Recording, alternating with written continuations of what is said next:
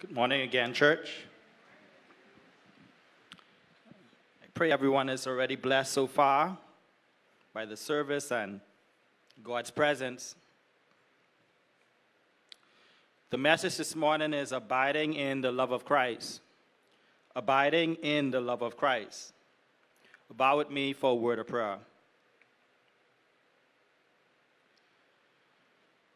Father God, we are gracious to be gathered here this morning in your house. You have called sinners to yourself. You have provided a way of salvation through your Son, Jesus Christ. You have given us your Holy Spirit that we may understand your word. Now, O God, may you send your word forward and may it accomplish the purpose for which you have sent it. May it not return back to you void, but may it convict hearts this morning. May it strengthen us. May it encourage us. May it conform us to the very image of Jesus Christ. And may you be glorified in your church. In Jesus' name I pray. Amen. We would have just read John chapter 15, verses 9 to 17. And I know everyone knows this song, Christ Alone, Cornerstone. So I don't know if everyone could sing it with me this morning, if we could all sing it together. I'm not the best singer. You know, people tell me I'm tone deaf, but I still love to sing to the Lord, eh? So if you tone deaf like me, I still want you to sing. But let's sing it together. Christ alone. Weak made strong in the Savior's love. Through the storm, He is Lord, Lord of all. Sing it one more time. Christ alone, cornerstone, weak made strong in the Savior's love. Through the storm, He is Lord, Lord of all. Okay, this is the last time. One more time.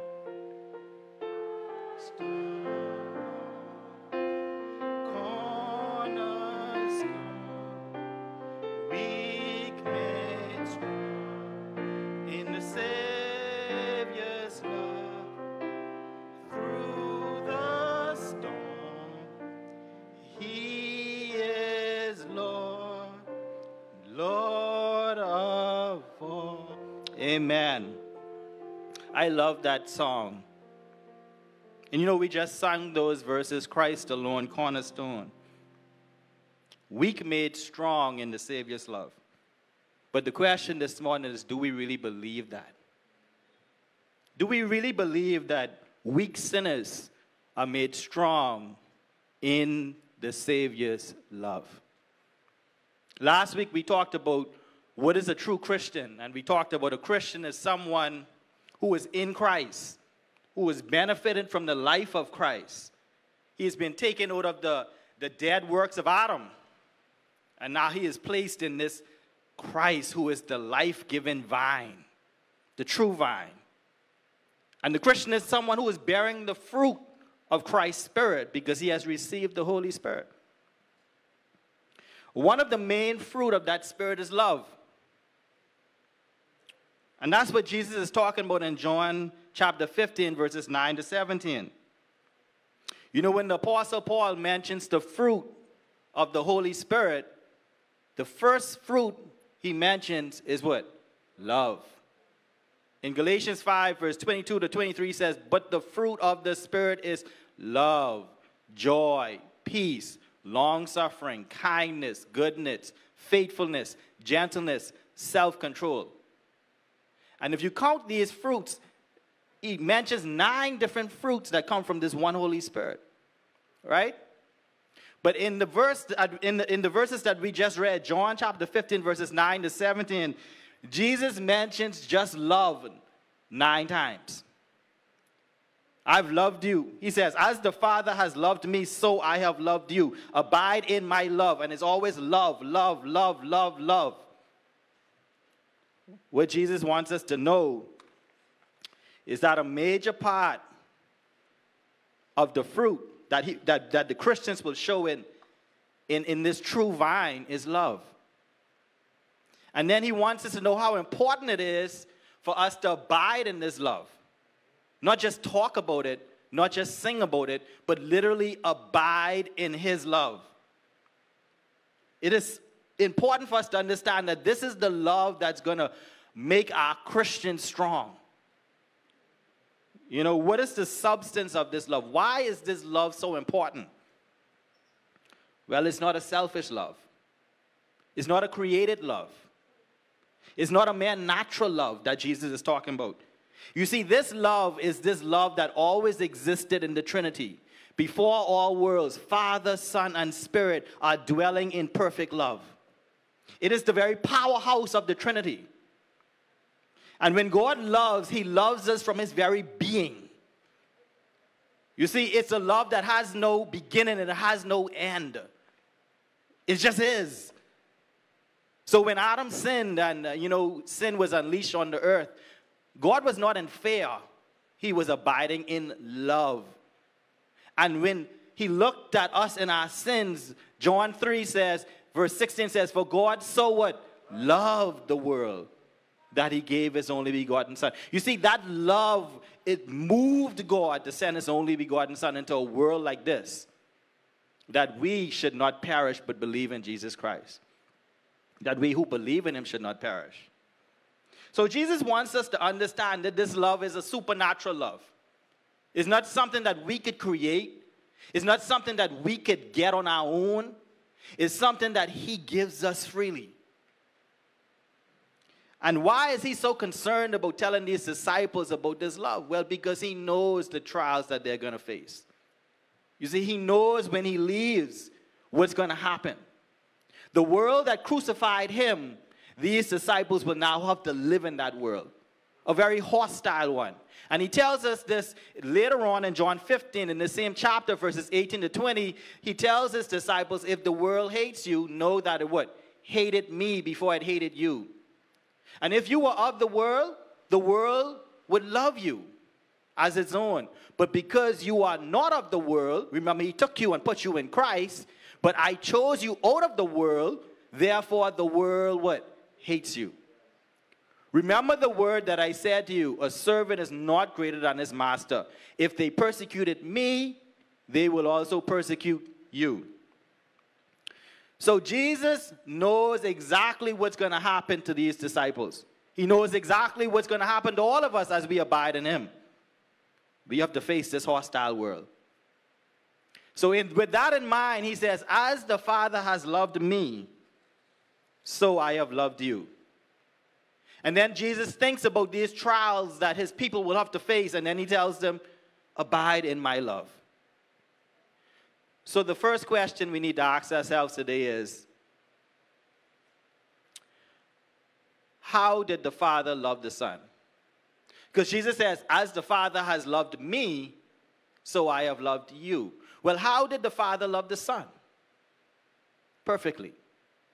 In fact, there was never a time when the Father did not love the Son.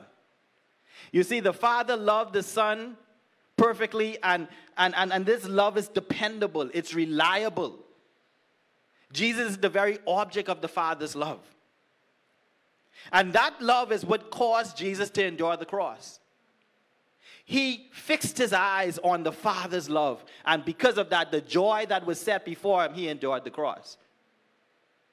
So the next question is, he says, as the Father has loved him, he is loving us with that same love, that same supernatural love. So how does Jesus love his true disciples? With the same love that the Father loved him. Now I want you to get this. Jesus is holy. The Father is holy. There's no sin in Jesus. So when the Father loves Jesus, it's a holy love. But when Jesus loves us, we're not holy. We don't measure up. But he loves us as though we were already holy. It's an unconditional love. You see, what amazes me is the fact that Jesus could still love us when we don't measure up. You see, Jesus went to the cross.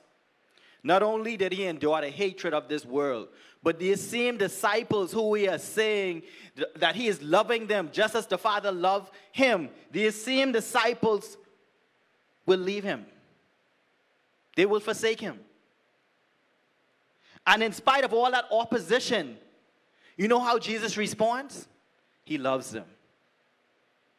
So he tells us in John 13, verse 1, when Jesus knew that his hour had come to depart out of this world to the Father, how did he love his disciples? Having loved his own who were in the world, he loved them to the end. I want you to get that this morning. Jesus' love for us is not growing. He loved us while we were yet sinners. While we were enemies, he loved us. That same love is the love that he consistently loves us with throughout our Christian walk. It is a love that is just like how the Father loved him. And that ought to just cause us to just thank the Father this morning. Aren't you happy that God is not like man? His love is not conditional. It's unconditional. And I think sometimes as Christians, we forget that. You see, his love never fails. It is the same love that Paul speaks about. In 1 Corinthians 13, verse 7, it is the same love that bears all things. It believes all things. It hopes all things. And it endures all things. It is this unconditional love that Jesus wants us to abide in as his true disciples. As the Father has loved me, so I have loved you. Now just stay there. Abide in that. Dwell on that. Think about his love for you. Why is this important? Because Jesus knows we're going to need it. And Jesus, you know what Jesus spends the last few hours of his time doing before he goes to the cross? He spends it in John 17 praying that we would be perfect in this love. Think about how important that is. Of all the things Jesus could pray about, read it with me in John 17, verse 25 to 26. This is what he says. "O righteous Father, even though the world does not know you, I know you. And these know you that you have sent me. I have made known to them your name. And I will continue to make it known that the love with which you have loved me may be in them, and I in them." So Jesus is praying for the infinite, supernatural, powerful love in the Trinity to be in the believer. That's what he's praying for. So he knows this love that is always there in the Trinity. And he says, look, Father, I know how powerful this love is. I want my people to live in that. Jesus wants us to share in this eternal love. And do you know the Father answered that prayer? On the day of Pentecost, the Father and the Son, they sent the Holy Spirit. And you know what the Holy Spirit is doing? He is pouring out the love of God in our hearts. You see, you ask these disciples who Jesus is talking to in John 15, man, they were hopeless when Jesus died. Peter went back to fishing.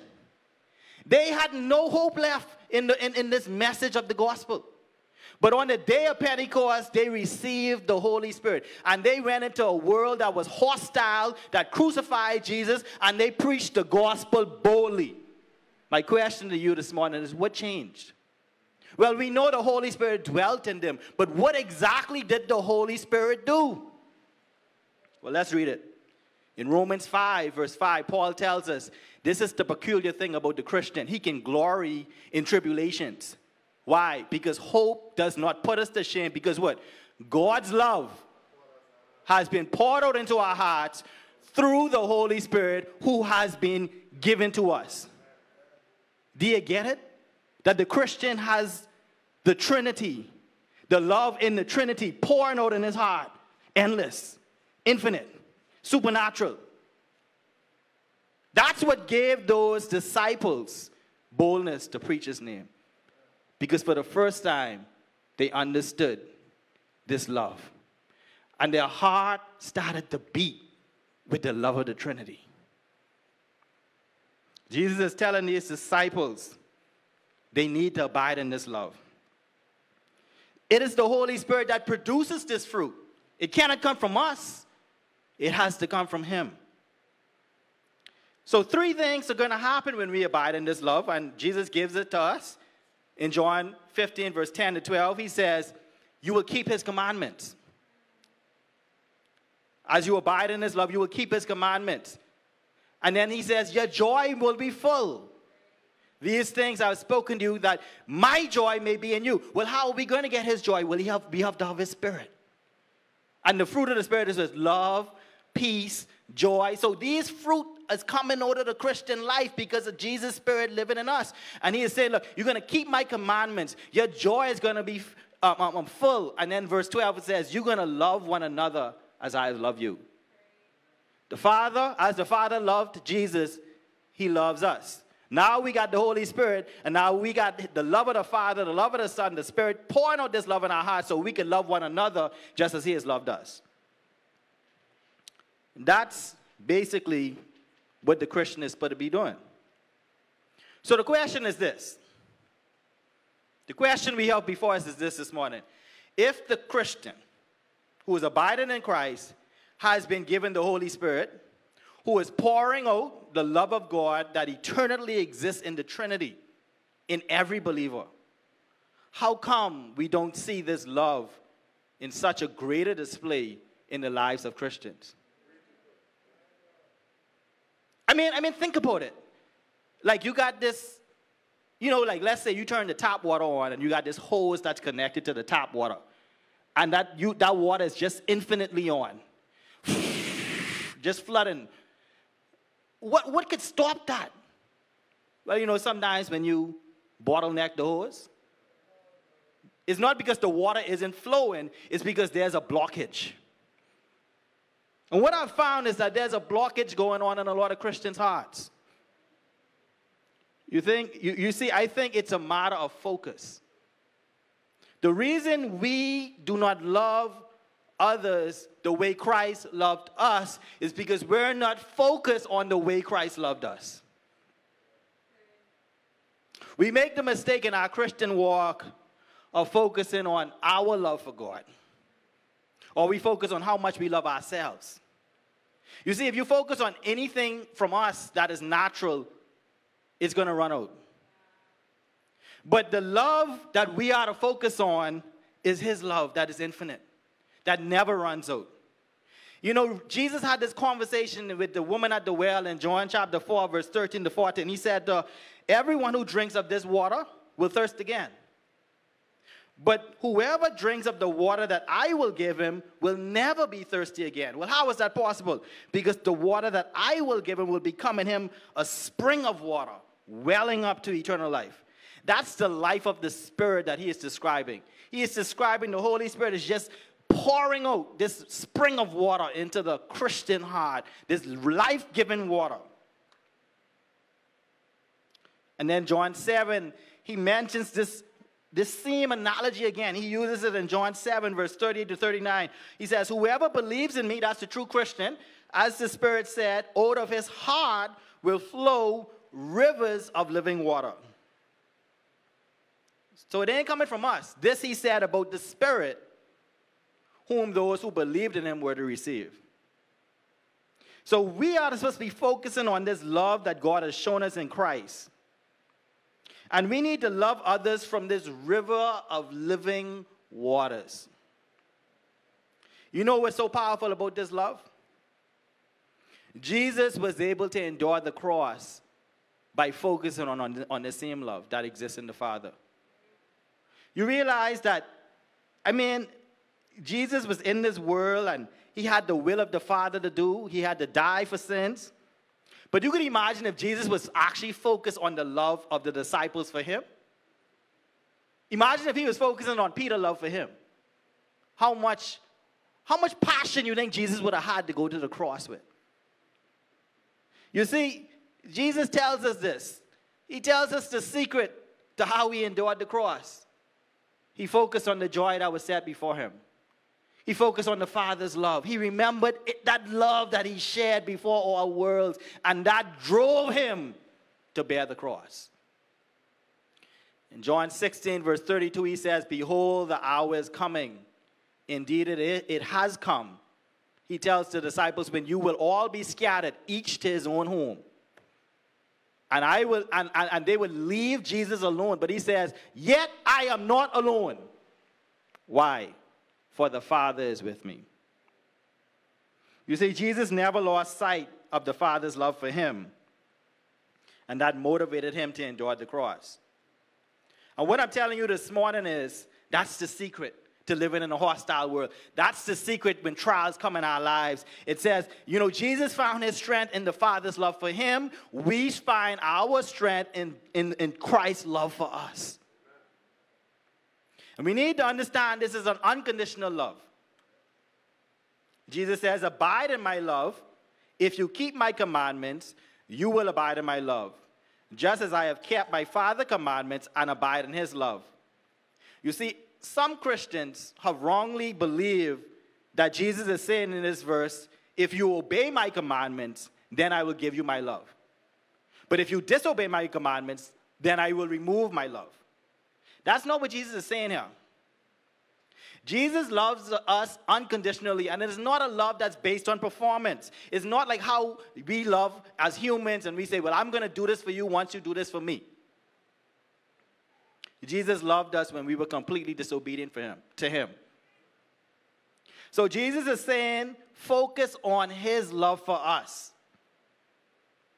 And you know, there was a man named Peter, Apostle Peter, in the Bible, and something happened in Peter's life. Before he denied Jesus 3 times, Peter boasted in his love for Christ. He was boasting in how much he would never do what Jesus said he was going to do, because he was so focused on how much he loved Jesus. You know, Peter denied Jesus 3 times. You know, 3 times Jesus came when he restored Peter, and he asked him this question, Peter, do you love me? Peter, do you love me? Remember, Peter? You said that you love me more than all this. Peter, do you love me? The reason Jesus asked Peter 3 times, do you love me, is because he wanted Peter to see he had the wrong focus. Peter should have never been focused on how much he loved Jesus, but how much Jesus loved him. And John, who writes about love, you know what he calls himself in the Gospel of John? The disciple whom Jesus loved.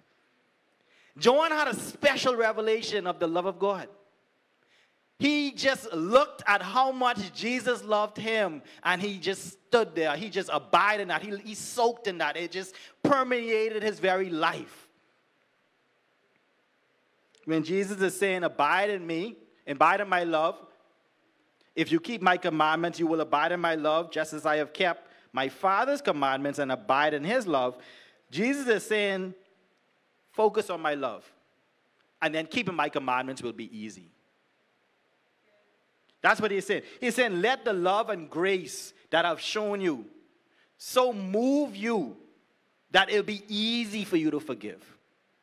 If you focus on how much Jesus forgave you, man, it'll be easy to forgive your spouse. We talking about, when you're married, it's like you have these arguments about crazy stuff. Like, you mad because your wife left the milk out of the fridge, and you wake up in the morning and it's spoiled. And that gets you pissed off the whole day. You know what the problem is? It ain't that she left the milk out the fridge. It's the fact that you didn't know that you forgot that Jesus loved you when you was a sinner. Or when you get that revelation, you go in the store and you buy another milk. You don't even talk about it. Then your wife will ask you, well, I thought it was only a little bit left in the milk. How come there's milk like this? Don't worry about it, baby. Jesus got you. You see, the problem is we're focusing on the wrong thing, man. And Jesus said, if you focus on my love for you, man, it'll be easy for you to keep my commandments. And then he says in verse 11, guess what's going to happen? These things I have spoken to you, that my joy may be in you. You will have a fruitful relationship with your wife. You'll have joy in the house, instead of being miserable about spoiled milk. So, you know, when we focus on Jesus' love for us, we could do amazing things with the trials in life. This same Peter, who denied him 3 times, his fear was dying for Jesus. Do you know he was actually crucified upside down for Jesus? He went back in the world, and when they wanted to crucify him for preaching the gospel, he said, no, crucify me upside down. Well, what is the difference between Peter got it? Peter finally got it. That focusing on Jesus' love, I can endure any trial. You see, there's no fear in this love in the Trinity. There's no fear in perfect love, because perfect love, what? It casts out all fear. So Paul tells us that Christians will go through many trials in Romans. Sometimes we look like we defeated on earth. Nobody's. But the Christian has something powerful in his heart. His heart is beating with the love of the Trinity. And Paul tells us, who can separate us from the love of Christ? Shall tribulation or distress or persecution or famine or nakedness or danger or sword, whatever your trial is, put it in that right there this morning. He says, as it is written, for your sake we are being killed all the day long. We are regarded as sheep to the slaughter. Not in all these things, the Christian is more than a conqueror through Christ who loved us. Isn't that amazing? Whatever your trial is this morning, I'm saying get a revelation of how much he loved you while you were a sinner, while you were doing all the wrong stuff. He called you. He shed his blood for you. He purchased you with his blood. He ain't ashamed to call you his brother. He came down and he says, my sheep know my voice. But Jesus, these don't look like your sheep. Yeah, they my sheep. They my sheep. No worry if you could deny me 3 times, Peter. When I die on the cross, I'm going to give you the Holy Spirit. And you're going to love like how I love you. You see, the truth is, God wants us to know this love because it's the greater love that changes our life. Don't focus on the natural love. Focus on the supernatural love. You know, Jesus tells us about, this is my commandment in John 15, verse 12 to 13. So this is what he wants us to do with the love that he's put in our hearts. Simple. One thing he tells us to do, love one another as I have loved you. And then he says, greater love has no one than this, than someone lay down his life for his friends. You see, that's what he wants you to realize. He has the greater love, not us. The big idea here is that Jesus laid down his life for us while we were not his friends, but his enemies. Therefore, we can do the lesser part. We can lay down our lives for our fellow brothers and sisters in Christ. If Jesus loved you while you were an enemy, get a revelation of that love so that you can love your spouse, husbands. So that wives can love their husbands. So you can love your children. So this love will be in his church. You know, there's been a lot of false teaching out there that's telling believers how we should love each other. And we don't get it. Like, when we move from the cross, we're moving from the power. Ain't no human being could teach us how to love like this. This is supernatural, radical love. You know, this in Mark 12, verse 31, Jesus says, we should love our neighbors as we love ourselves, right? And I've heard a lot of false teaching on this verse. Some people claim that the reason why Christians are not loving their neighbors as they love themselves is because Christians need to be taught how to love themselves. They think that Christians need to be taught how to love themselves first, and once they learn that, then they can love others. They claim the reason believers are not loving their neighbors as they love themselves is because the Christians need to increase their self-esteem. They need to know about their self-worth. They need to increase their self-value. They need to love themselves. You know what that is? Psychology. It's not the Bible. And it's so funny because pastors are preaching this. And people are turned to psychology to teach us how to love when we should be turning to the Word of God. Again, this is the wrong focus. We cannot focus on our love because our love will run out. Our well will run dry. See, when Jesus says in Mark 12, verse 31, you should love your neighbor as you love yourself, Jesus assumes that everybody already know how to love themselves. If it's one thing we don't need to teach sinners is how to love themselves. The fact that the Bible tells us we love sin more than we love God. We don't need to teach sinners how to love ourselves. We know how to love ourselves. You know, if someone was to ask you, you hungry? If you're hungry and somebody was to ask you what you feel like eating, we're going to buy what we feel like eating. Because we love ourselves. But this is the question. When you see a beggar on the street, right, who needs food, would you give him the same meal that you would give yourself? Let's say you were hungry. You buy yourself, a 20-ounce steak, $100 steak. And then you see the beggar on the street, you give him $5 for McDonald's. You see, Jesus is saying, this is what he wants us to do. He wants us to love that beggar with the same love that we would love ourselves. Take him and give him a steak. That's the radical love that Jesus is talking about in Matthew 12, verse 31, that we love like we love ourselves. So if we're going to do it for us, the same way that we would treat ourselves, treat the next person like that. And you know what we realize? We don't measure up. We don't do that. We don't love radically. We don't love like what Jesus is talking about in Matthew 12, verse 31. And we don't need to be teaching ourselves how to love ourselves to do that. We need to be reminded of how much he loved us. That is the only way we will respond like that.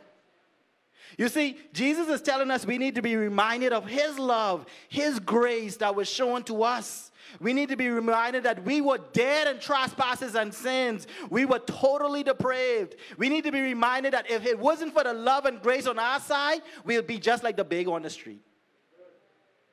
But Jesus wants us to see ourselves like that beggar. And he wants us to realize that God took us off the streets, man. He dressed us up. He put Jesus' robe of righteousness on us. And he brings us into the holy courts of heaven. And we're sitting down eating a meal with the Father.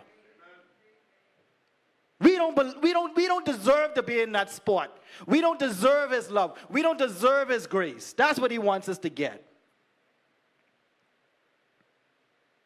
You know, he reminds his disciples in John 15, verse 16, you didn't choose me, but I chose you. You did not choose me, but I chose you and appointed you that you should go and bear fruit and that your fruit should abide. I've found that in Christianity, especially in the church, the most miserable Christians, if I could use the word miserable, are the ones who actually think that they deserve God's love and forgiveness. You see, they are like the elder son of the prodigal son. You all remember the story of the prodigal son?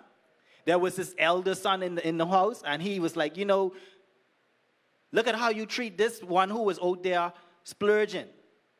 The prodigal son, the father brought him in, and he gave him the fattened calf, and the eldest son is mad. I never disobeyed you. I was here the whole time. You see, the problem is a lot of Christians are like that. They think that they were the eldest son in the story.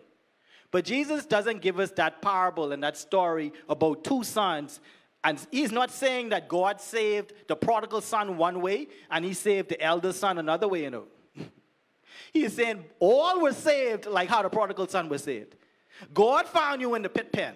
God found you and cleaned you up. God brought you into his house. He is dealing with two different mindsets. He is dealing with one mindset who sees grace and the other mindset who sees his love for God. And the elder son didn't recognize that all things that he had was because Jesus gave it to him. That's what the father said. All things I've given it to you.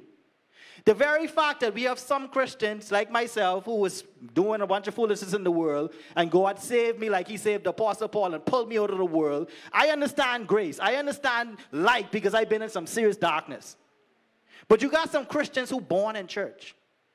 They had the luxury of Christian parents and the word of God always being preached to them. And they grew up just thinking that this thing is natural.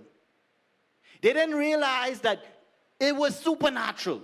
And the fact that you grew up in a house with Christian parents, the fact that you grew up in a church that preaching the gospel, and you had the Bible always by your foot, always in your hand, it meant that God chose those things for you. He chose that path for you so that you could know him. And there are some people who he pull out the world and they come to know him as well. But don't ever believe salvation started with you. Don't ever believe it's because you did something. You see, it's like me asking you the question, like, how did you know the color blue was blue? When did you first learn that the color blue was blue? Well, a lot of people will never be able to give you an answer. They don't know when that happened. And a lot of Christians are like that, you know. They had the word of God given to them at a young age. They had Christian parents teaching them. And they didn't know when Christ came into their heart and the Holy Spirit regenerated them. It felt just natural. But I'm telling you, it's supernatural. Jesus tells us in John 3, you must be born again. There was a work that the Holy Spirit did in you when you was young. And it ain't because of anything you did. Jesus says, I chose you. You didn't choose me. You see, there's some people who can tell you the exact date of their salvation. And there's some people who don't know. But it doesn't change the way that God saves all of us. All of us were sheep that went astray. And he had to go looking for us. The very fact that he predestined certain people's lives to be in homes that they received the gospel at a young age is the same God who predestined the Apostle Paul on the road to Damascus and brought him to his knees. All are saved the same way. So greater love has no one than this. Than Jesus, he said he laid down his life for us when we were sinners. And we need to get that this morning. You know, are you laying down your life to make your spouse good? Are you laying down your life in order to see Christ formed in others? Stop treating people according to what they deserve. Stop waiting on your spouse to deserve your forgiveness before you forgive them, man. That's not the way Jesus treated you. Look to God's grace and love for you. His grace and love will make you humble. You know, there are a lot of people in the church who are saved, but they still don't know how God saved them. And I'm telling you, that's very important. We need a fresh revelation of God's love and grace for us. You know, C.S. Lewis says this. He says, the Christian does not think God will love us because we're good. No. But that God will make us good because he loves us. There's a difference. God is making us good because he loves us. And he wants us to love others with that same love. And that's why Paul spent so much time focusing on the grace and the love of God shown in salvation towards us. And then he tells us in Ephesians 5, he says, husbands, love your wives like Christ loved the church.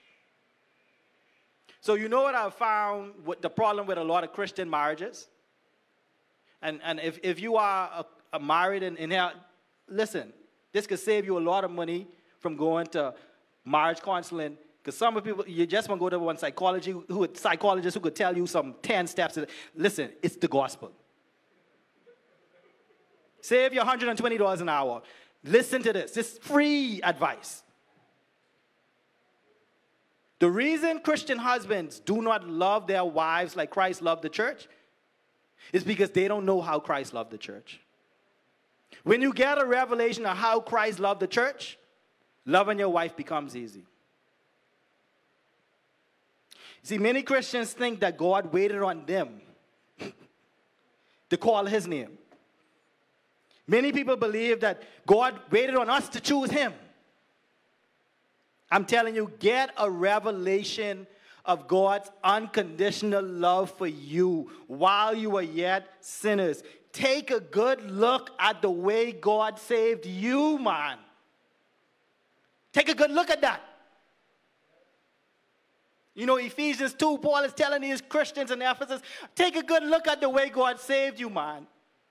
You were dead in trespasses and sins, and God made you alive. You was walking according to the course of this world, according to the prince of the power of the air, who now works in the sons of disobedience. Oh yes, you were fulfilling the desires of your own flesh and your mind, and by nature you was a child of wrath, fitted for hell, man. You were like everybody else. But God. But God, who is rich in mercy, because of his great love with which he loved us, when we were like that, when we were dead in trespasses and sins, God made us alive together in Christ. By grace you have been saved, that not of yourselves. It is the very gift of God, not of works, that no one can boast about it. No one can boast about the way that God saved them.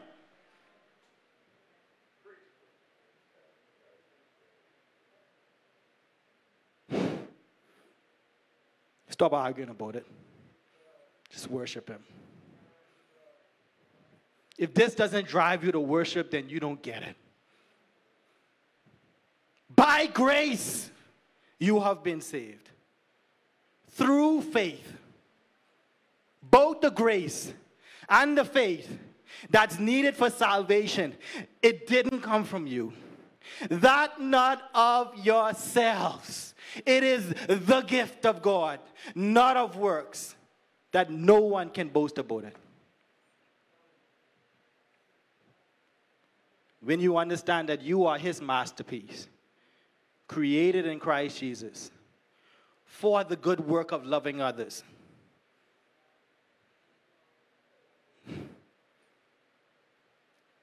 And even these works he has prepared beforehand that we should walk in it.